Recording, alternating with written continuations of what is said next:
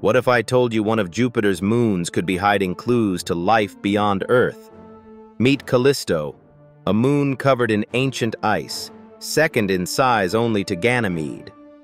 At first glance, it may seem lifeless, frozen, and barren. But here's the kicker.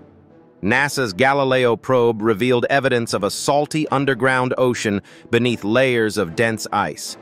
Yes, you heard that right. An ocean, potentially larger than all of Earth's combined. But wait, there's more.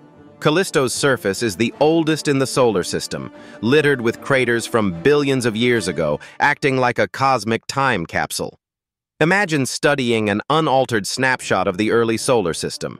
So, could Callisto's salty ocean harbor microbial life, or even more complex organisms?